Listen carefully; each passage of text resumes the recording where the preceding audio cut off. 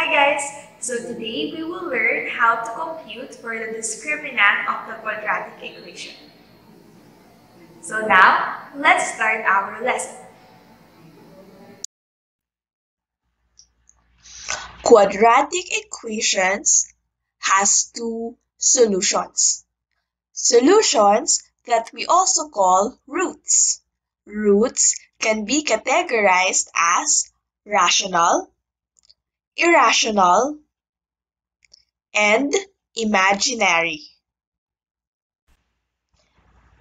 Now let us recall our quadratic formula, which is negative b plus and minus square root of b squared minus 4ac all over 2a. For the formula of the discriminant, we have the b squared minus 4ac.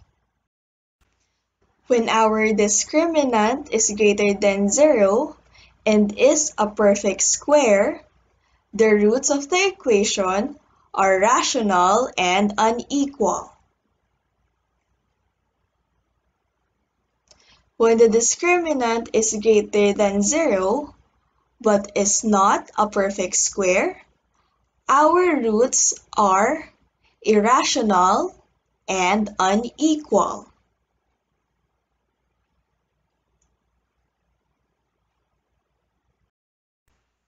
When the discriminant is equal to 0, the roots are rational and equal.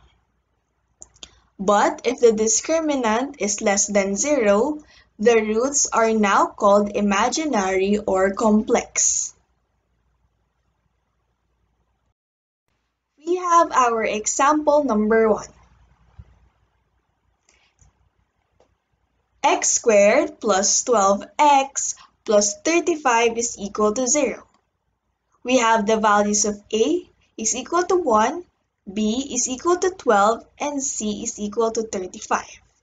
For our discriminant, we have 12 squared minus 4 times 1 times 35, which will become 144 minus 140 is equal to 4. 4 is greater than 0 and is a perfect square, which makes the roots rational and unequal. Now let's go on to our example number 2, which is x squared plus x minus 1 equal to 0, where a is equal to 1, b is equal to 1, and c is equal to negative 1.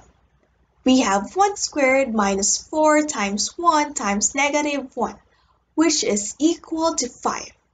Since 5 is greater than 0, our roots are irrational and unequal.